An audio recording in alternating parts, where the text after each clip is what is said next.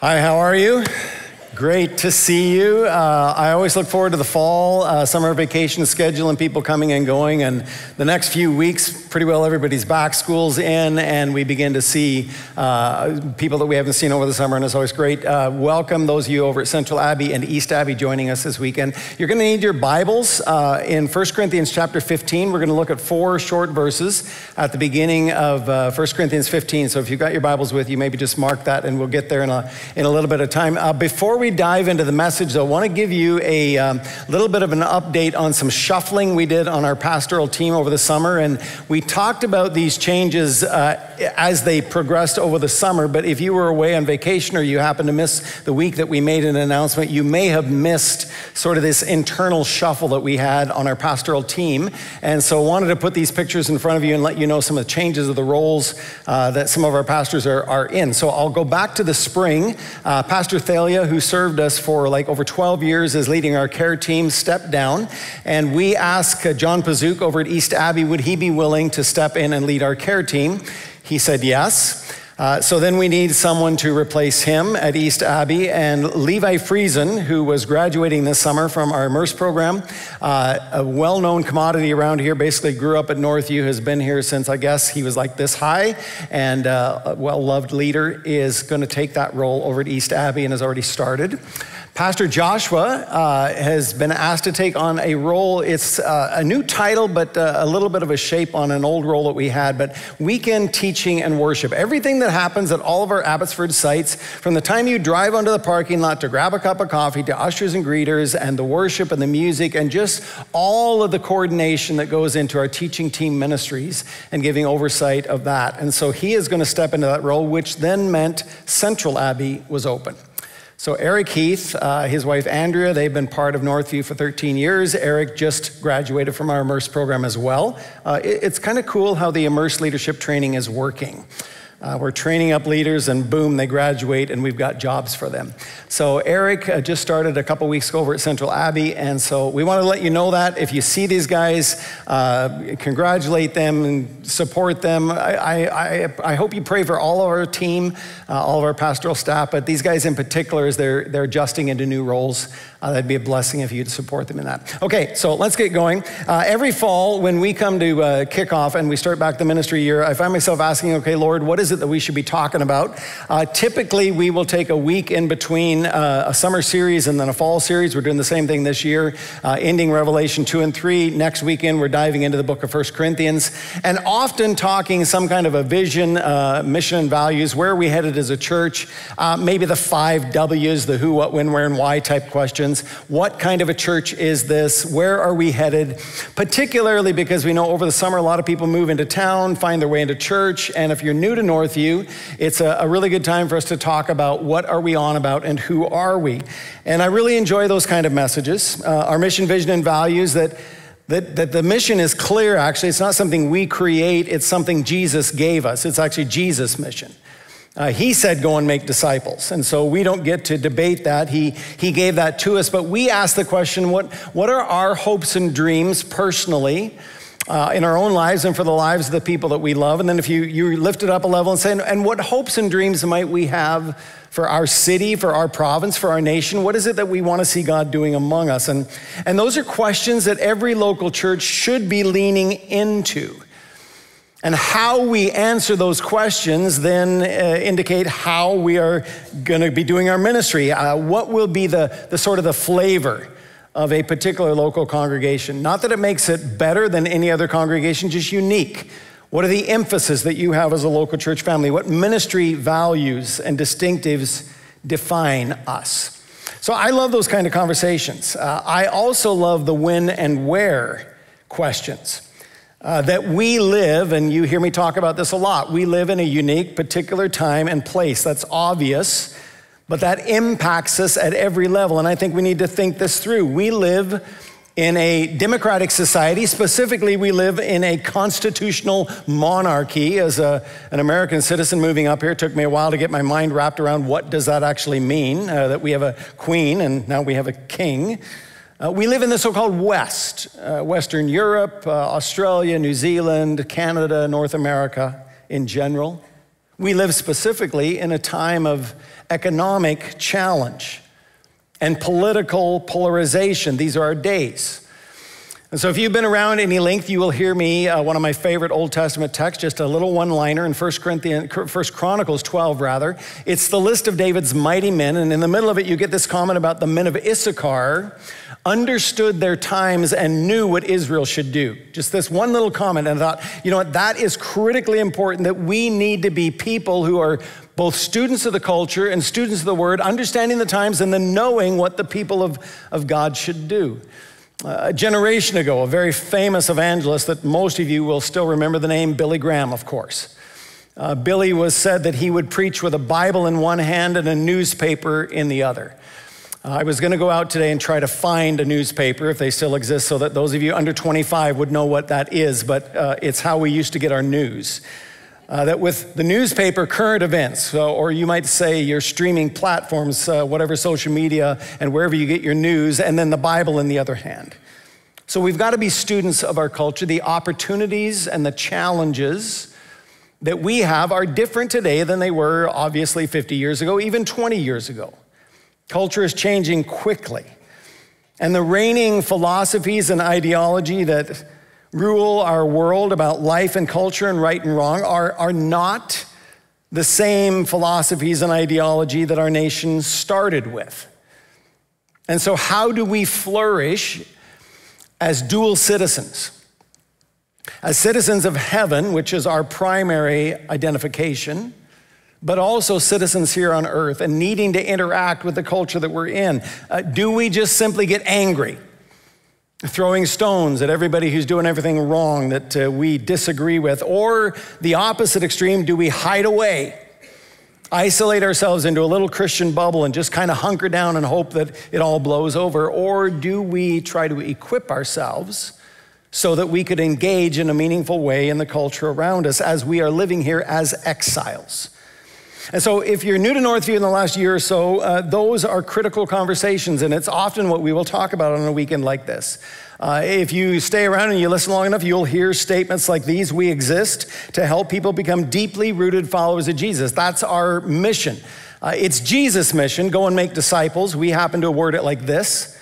Every evangelical church in the world has the same mission, and we've said we want to see people get their roots down deep into God's word, into doctrine and theology, that we would be good students of what God has to teach us, and also deep roots into Christian community, knowing that you will not flourish, and I fundamentally believe this, you will not flourish in your Christian life without brothers and sisters in your life.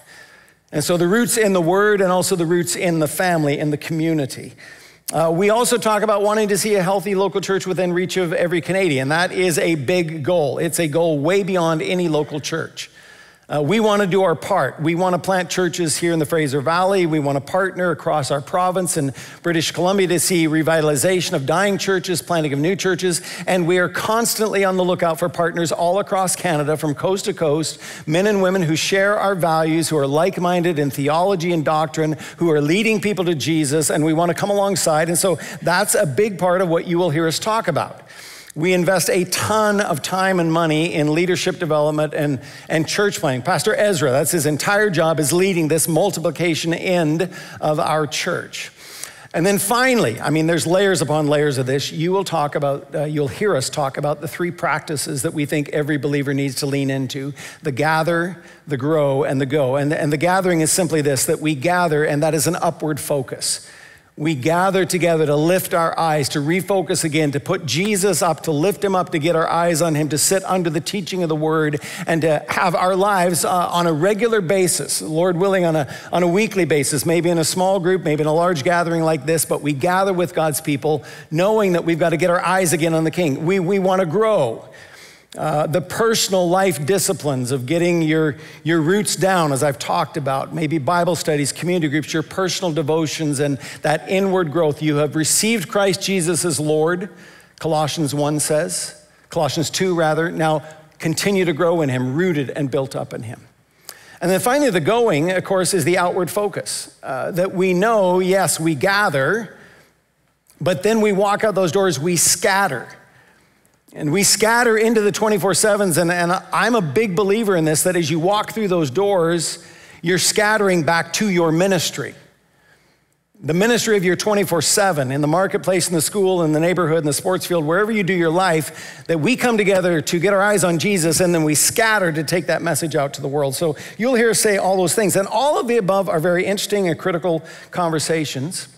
But if you had to know just one thing about who we are, what we're on about, what we do, what would that one idea be? Is there a key that unlocks what Northview Church and what every evangelical church truly should be about? And I think there is. So most of you will know the story of a chunk of rock called the Rosetta Stone. So back in 1799, some of you remember that really well, Napoleon had invaded northern Egypt, and his armies were digging through the rubble of a little city called Rosetta. The city had been destroyed, and they needed to build a military fort, and so they were digging through the rubble to find any stones that were usable to build now a new fort. And in digging through that rubble and rebuilding, one of the soldiers comes across this stone and immediately recognizes there's something special about this stone. He didn't know these languages, but it is very clear that these were man-made etchings in this stone. This was something important. We better not use this to form the foundation of the new fort. And they set it aside. And to make a long story short, over a number of years, as it began to be studied and deciphered, what they discovered is that there are 3 ancient languages on this text, and it was a key to unlocking the studies of Egyptology. Because on this stone, there are 3 languages. There is the Greek language, there is the local dialect of that particular region, and then there is Egyptian hieroglyphics. So if you know your history a little bit, the Egyptian language was lost. So as the tombs of the pharaohs were being uncovered, as the discoveries in the pyramids and all of ancient Egypt and the hieroglyphics, whether etched in stone or on the walls of a cave, it was unreadable because that language had been lost until this stone came up. Because what happened was that the Greek language was still known. You see, what's written on the stone is really irrelevant. It's actually the announcement of a new king. It was etched in 196 BC. So a new king has taken the throne, and this is a decree about this new king. Who really cares about the decree? It's the languages that matter. The Greek language they understood so they could compare letter to letter, and so they decipher the alphabet of Egyptian hieroglyphics. It became the key, the stone that unlocked that language. Might there be a Rosetta Stone for the Christian faith? Might there be one key concept that if you understand this concept, it is able to unlock the whole of the Christian faith? And I believe there is. And it is this concept that sets Christianity apart from every other world religion, every other philosophy or ideology that drives humanity. And it is this central idea that God in Christ Jesus accomplished for us what we cannot accomplish ourselves. That God in Christ Jesus accomplished for us what we cannot accomplish ourselves. And if you want it in just one word, we call that message the gospel. The gospel. And it's a message that changes our lives and it changes our world.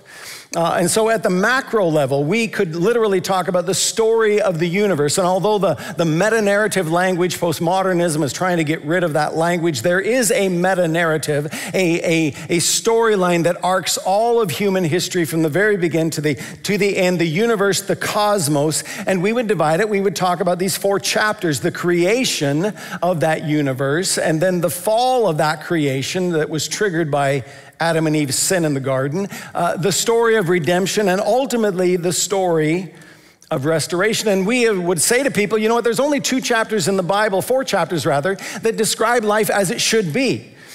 Genesis 1 and 2, and then you go to the very end, Revelation 21 and 22. You got 4 chapters that tell us what the world should actually be like, and everything else in between is God's story of trying to get us back to the original glory that he created us for. That's the macro, cosmic story, if you will. We personalize it and we individualize it when we say to people, you know what, the personal gospel, you need to deal with these concepts. You need to talk about who is God, who is man, as we understand humanity, what is the story of Christ, and what is our response. And so those two stories are coupled together. The gospel is both the macro story of creation, that God is in the business of restoring all things, Colossians says. That all disease and sickness of humanity, yes, but even the very terra firma on which we walk. Have you thought this through? The creation itself, that the book of Romans says the creation is groaning. It is subject to futility, not because of its own sin, but because of the sin of humanity. The creation was cursed, and so every natural disaster, every earthquake, every hurricane, every famine, all of that, the earth is groaning, longing for a coming day of restoration, and God promises a day of restoration is coming for the earth.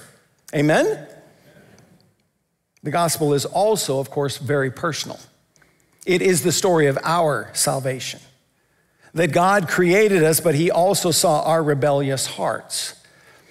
He knew that we couldn't fix our own mess, and so he takes it upon himself to do what we can't do. And the question of humanity, of course, when you have those quiet moments and you ponder and you get alone with your own thoughts, you begin to ask, how can I face the sin in my own life? How do I deal with the shame from where I've been and what I've done? Is there a path for freedom for me? Is there forgiveness that is possible? Can somebody help me? When you're honest with yourself. And there might be no more concise definition of the gospel than when Paul writes in 1 Corinthians 15 these words. So you can follow along or look at the screen. Now I would remind you, brothers and sisters, of the gospel I preached to you, which you received, in which you stand, and by which you're being saved, if you hold fast to the word I preached to you, unless you believed in vain.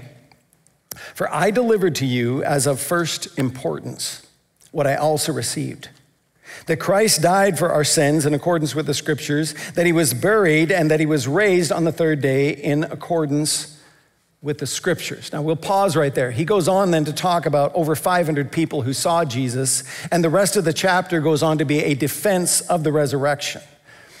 But if you read Corinthians in its entirety in one setting, and that would take you a bit of time, it's 16 chapters, but it's not a long read, you will get the overarching sense of Paul's burden for this particular congregation. The church at Corinth was one of Paul's most frustrating churches. It's a congregation that is riddled with problems that stem primarily from one core issue, from their spiritual immaturity. And so all the way through this book, you will hear Paul calling and saying to them, in essence, I wish you would just grow up. I wish you would just grow up in Christ, that you would act like mature adults in the faith. But because you're acting worldly, you're acting childlike, you're acting like carnal believers, I can't speak to you as mature. And the letter is filled with strong rebuke and some very spicy topics. It's going to be a fun study. Divisions in the church.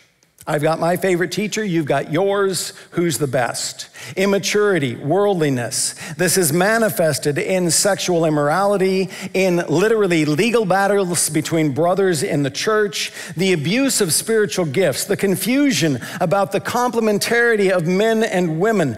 Even the Lord's table has become a place of division instead of a place of unity. This church is a hot mess. But at the end of the letter, we get to chapter 15, and Paul concludes his thought, I think with this thought in mind. It's been really interesting to write this letter about all of these important topics. But before I close, I need to remind you of something very important. Let me remind you of the most important topic. All of these other topics are critical and they're interesting and we'll deal with them, and he dealt with them. But he closes the book the same way he opens it. There's like bookends in Corinthians, chapters 1 and 2, the centrality of the gospel. You go to chapter 1, 17 and chapter 2, verse 2. For Christ did not send me, Paul is saying, to baptize, but to preach the gospel. Just pause there. He does go on then to say, I did baptize people, But that's not the primary reason why I came. The Lord sent me primarily to preach the gospel, and not with words of eloquent wisdom, lest the cross of Christ be emptied of its power. And then the next chapter, I decided to know nothing among you except Jesus Christ and him crucified. The centrality of the cross. Now we get to chapter 15, and he's like, let me remind you of what's most important. And in those opening words, we get the Cole's notes on Paul's message, the message of the cross, the message of Christ crucified. It was a message that was ridiculed as being foolish, as unsophisticated, as offensive. In fact, it's one of the key issues that separates Islam from Christianity. Because Islam does not believe that Jesus actually died, that he was crucified. If he was crucified, somebody swapped him out before he died. He was never buried. He simply ascended into heaven. So certainly there is no resurrection. This central teaching of the cross of Christ is one of the distinguishing factors between Christianity and Islam. And so what I want to suggest to you today is simply this, that the gospel is the key. It is the Rosetta Stone to the entirety of this book. In fact, it is the entirety of this book. The gospel is the key to understanding our individual needs and problems. Can someone fix my pain? And it is the key to understanding the story of human history and actually the story of the cosmos itself. The clear design and beauty, the fine-tuning of the universe, and as we see the unraveling and the decay in the environment around us, and the question that we are asking is, will this world be renewed and restored? And so as we jump into a new ministry year, I can't think of a better place for us to start than with the first 9 words of 1 Corinthians 15. Now, I would remind you, brothers, of the gospel. Of the gospel. So we're going to look at the gospel in this text in 3 ways. What the gospel is, what the gospel does, and thirdly, what the gospel says. Very simple. What the gospel is. Simply, the gospel, that word understood, if you don't know what the word is, it simply means message. It is news. So in verse 1 and 3, which we read, Paul will say, it's the message that I received from the Lord. I delivered it to you, I preached it, and you in turn received it. It is news, it is a message, and verse 3 says, and it is a very important message. It is of first importance. In other words, get this right and everything else will eventually fall into place if you get this grid of the gospel correct. And so whether you divide the chapters into creation, fall, redemption, restoration, or God, man, Christ, and response, either way, we start with the story of Scripture, we start with God. A biblical worldview is this foundation, the first 4 words of the Bible, in the beginning, God.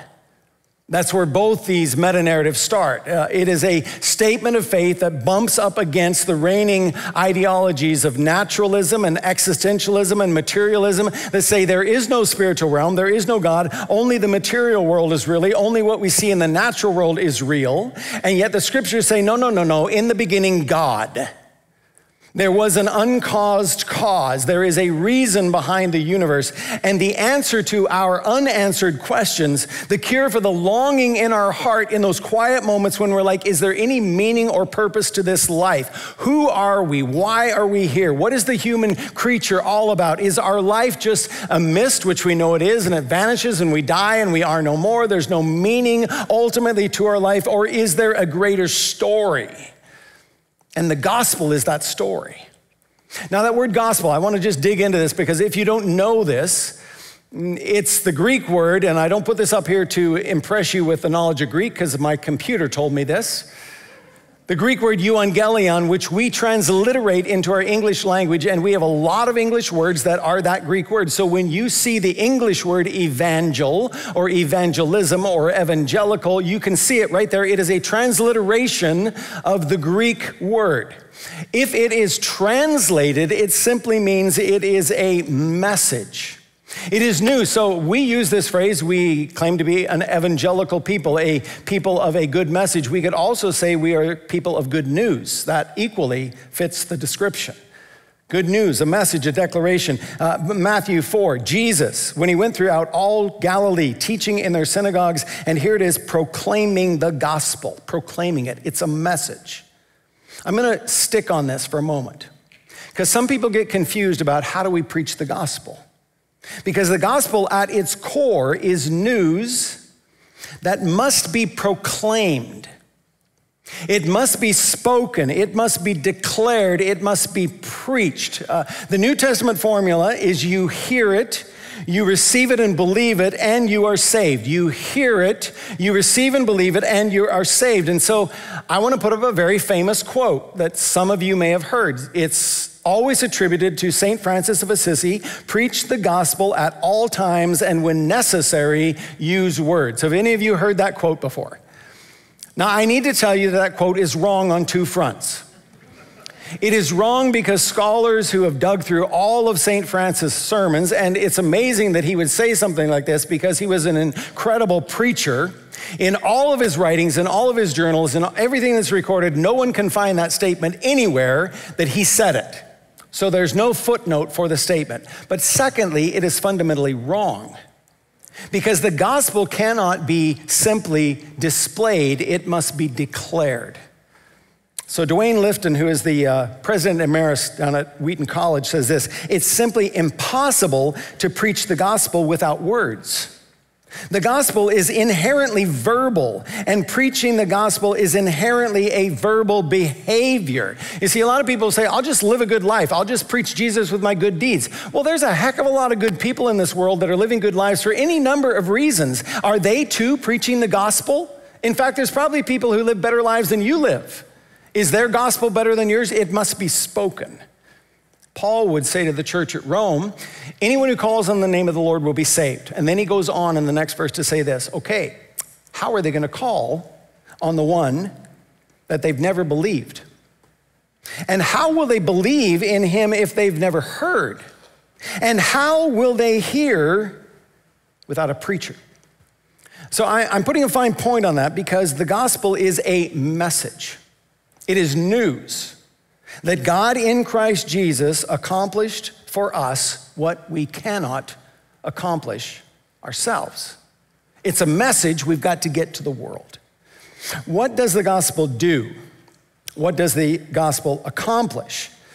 And so in the simplest of terms, we would say, well, sinful humanity is reconciled to a holy God. It's great. But if you mine the depths of the scriptures and you study into doctrine and theology, you will see that the gospel is rich and deep and wide, and there are so many angles and facets to the gospel, you will never mine the depths of the gospel. So I like Jared Wilson's little book called Gospel Deeps, and in that book he talks about the Asians of the cross, not the stations of the cross, the Asians of the cross, and he lists out 8 of them. Number 1, mediation. That Jesus bridges the gap between God and man, that there's one mediator between God and man. I don't need an earthly priest. I don't need to pray to a saint. I can go directly to God through Jesus Christ. There is one mediator, and he is that mediator, Jesus. There's no condemnation because Jesus steps into the place of the condemned. He sets the condemned person free. There is propitiation. Now, there's a word that we don't use an awful lot today. That Jesus took our penalty. What that term says is he drank down the cup of God's wrath. That God's justice was satisfied in Jesus' perfect sacrifice, justification. Simply that God legally declares us to be righteous. And then the next word is beautiful, imputation. This is a beautiful one. Not just that our sins are forgiven, clean slate, but that the righteousness of Jesus is imputed, reckoned, given, credited to our account. So in other words, what it means is when God looks at you, he doesn't just see you as a forgiven sinner with a white, clean slate. When he looks at you, he sees the righteousness of Jesus. Is that not good? I'm covered over with a robe of righteousness that Jesus gives to me. And when the Father looks at me, he sees not what I used to be, but he sees Jesus. Because it's imputed to us. Expiation, this is also a beautiful, beautiful word.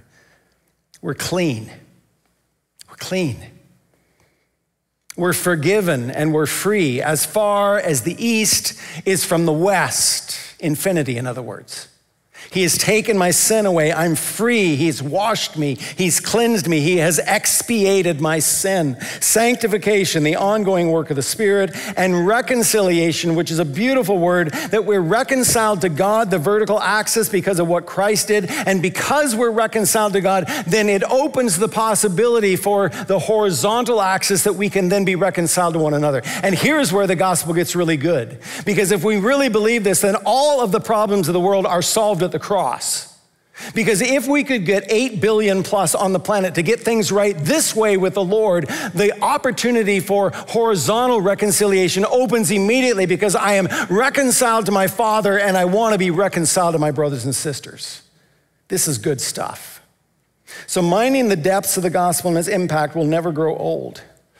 But specifically in this text, Paul anchors the gospel to those two primary works.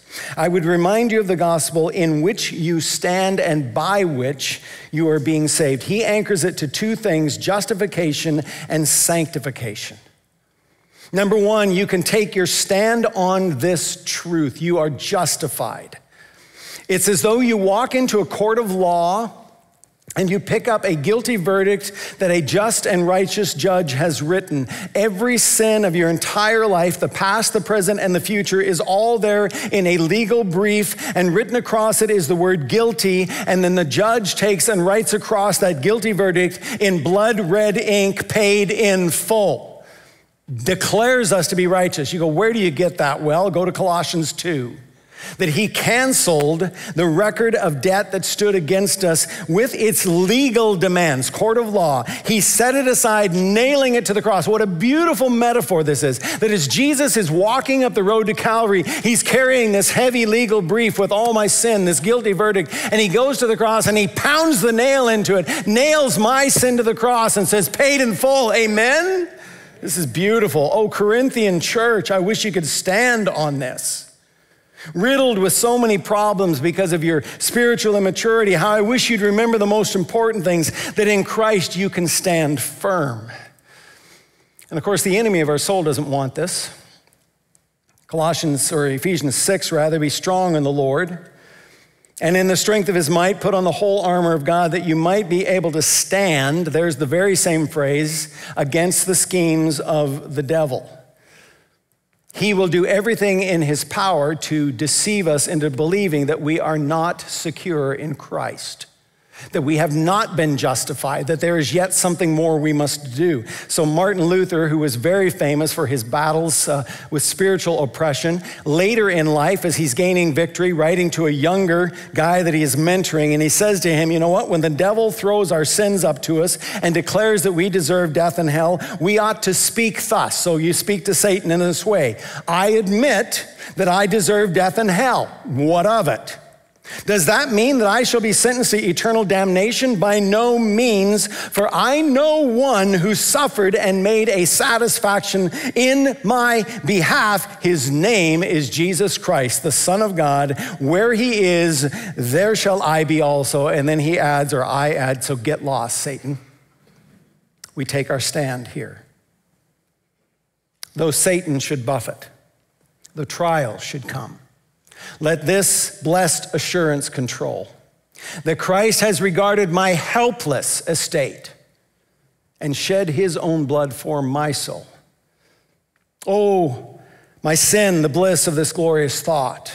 My sin, not in part, the whole, is nailed to the cross, and I bear it no more. Praise the Lord, oh my soul. It is well, it is well, it is well, it is well with my soul.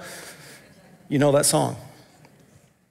Let me remind you of the gospel in which you stand and by which you are being saved. Sanctification. So salvation is talked about in the scriptures in three tenses: past, present, and future.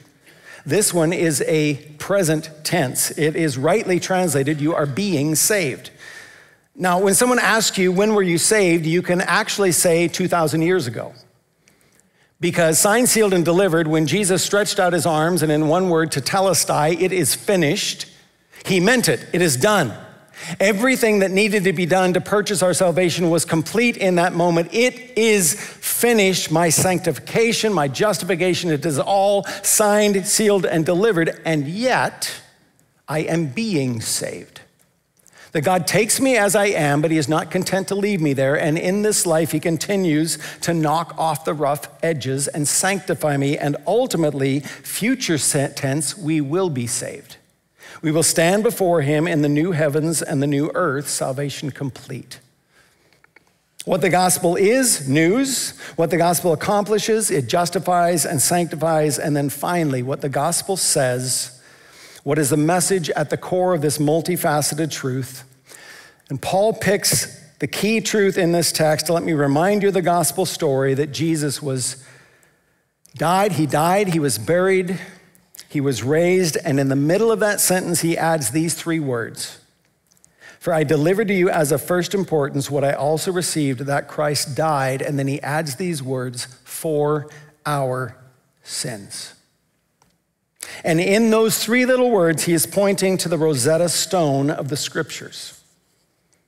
If you want the key to unpacking, to understanding the gospel and the Christian faith, it is in these three words that go to the heart of the Christian faith, the core of Orthodox theology, that God in Christ Jesus accomplished for us what we cannot accomplish ourselves. That he died for us. He died for our sins. He stepped in to take our place. If you want the big theological words, the words are substitutionary atonement.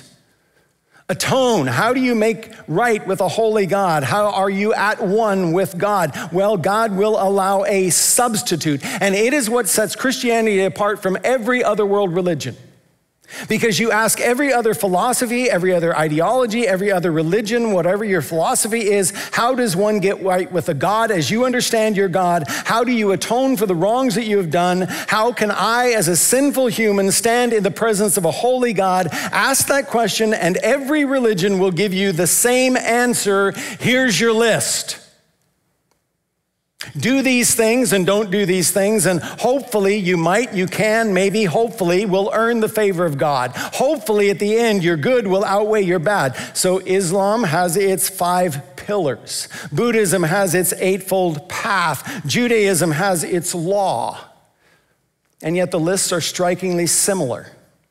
It's on you. Live a good life, and God will approve of you.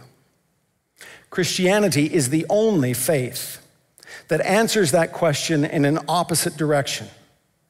When you ask the question, how can I be made right with God? How can I atone for my sin? How can a sinful person like me stand in the presence of a holy God? What can I do? The shocking answer of the Christian faith is this: you can't. You can't.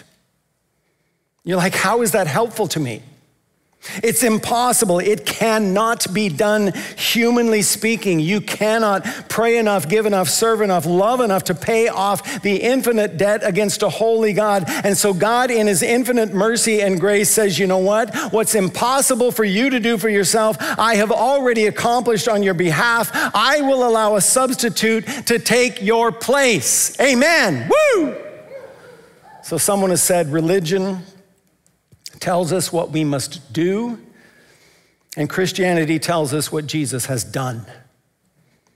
So J.I. Packer, a longtime prof out at Regent, great evangelical Anglican brother, wrote so much good stuff over the years, condensed the gospel down to just 3 little words: God saves sinners.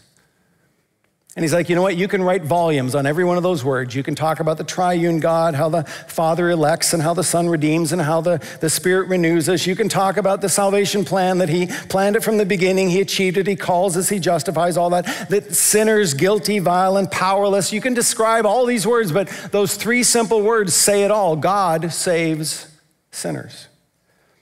And so Paul is saying, as I wrap up this letter, let me come back to the most important topic of all. Let me remind you, brothers and sisters, of what is of first importance. And so of all the topics that we could talk about as we jump into another ministry year, as we talk about strategies for more and better disciples and more and better leaders and more and better churches, all that great stuff, there is nothing more important than this topic.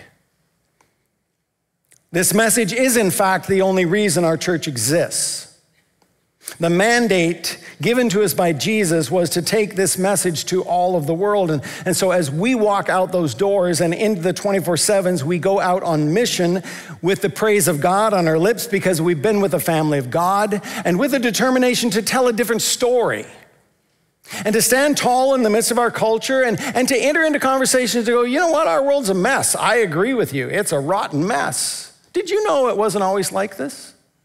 Did you know it one day won't be like this anymore? What are you talking about? Let me tell you the big story of the universe. Let me tell you how it began and how it will end. We go praying, oh Lord, you know the people that I love. You know the ones who are currently far from you. You know my friends who used to be part of a church and no longer. You know the ones who got hurt by somebody, the ones who just drifted away. You know the people I know and love who right now are actually full-on rebellious against you, shaking their fist at you, and they know better, and they're running away.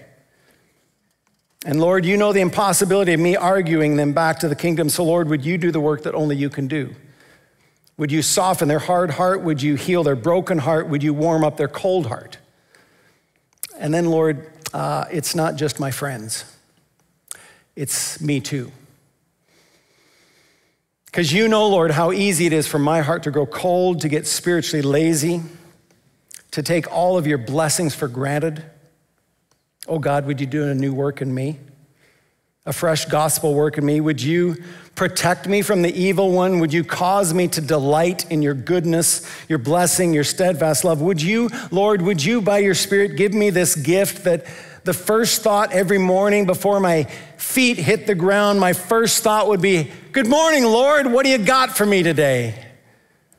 Would you give me that gift, Lord? Remind me what you saved me from and what you're saving me to. So Paul would say, let me remind you of the gospel in which you stand and by which you're being saved, that God in Christ Jesus accomplished what we can't accomplish for ourselves. And of course, the only question then that remains is, will we receive the message? Will we say yes? And you need only to say yes. Enter into a lifelong journey. I see it, I hear it, I understand it, I agree with it, and I surrender my life. And there are likely some here this weekend who need to say yes for the very first time. You've never done this before, and there are others of you who need to say yes for the 1,000th time. Yes, Lord, this is me standing in the need of your mercy.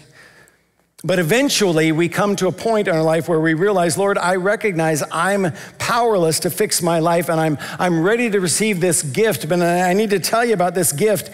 One of the things that we study, it's a free gift given to us, and it will cost you everything. And you're like, wait a minute, help me understand that. It's free, but it'll cost you everything. Yeah, that's right. God offers you his life full and free. The only condition is you got to take your hands off. You got to get to the end of yourself and say, I've done enough mess in my own life. I'm ready, Lord, to take my hand off and to lay this life down on the altar as a living sacrifice. And maybe even this weekend, you need to do that anew and afresh. And maybe you need to do it for the very first time. So would you stand with me? And Central Abbey, East Abbey, would you stand with us as well? I want to pray with you and for you. Our music teams will then come and lead us. So Lord Jesus, we are excited about another year of ministry. In some ways, it's just turning the calendar page. We're back to school and home. People are back from vacations. It's awesome. Lord, more than anything else that we talk about, we need to remind ourselves week by week by week, day by day of this gift of the gospel message, that you did something for us that was impossible for us to do for ourselves, that we were hopeless, we were powerless, we were broken, we were dead in our trespasses and sins, and that you did everything needed to reconcile us to our Holy Father. And so, Lord, I pray for the men and women, the boys and girls in our congregation. I pray that this message would land in their hearts. I pray that you would open the eyes and ears. I pray that this weekend will be a weekend of salvation for individuals who would say, yes, I need to get things right with God. And I finally understand I can't do it on my own, and I'm willing to give my life to Jesus Christ. In this moment, I'm saying, yes, Lord, I will take that gift that you offer. And then, Lord, for so many of us who have heard this type of message 100 times in our life, and yet anew and afresh need to commit ourselves to say, oh God, let me never forget the benefits the blessings of your salvation. Would you restore to us the joy of the gospel, the joy of our salvation? And so we give you this year. We give you our lives. We give you our church. We give you our nation. We give you our city. We ask, Lord, thy will be done on earth as it is in heaven, unto your glory and our joy. In Jesus' name, amen.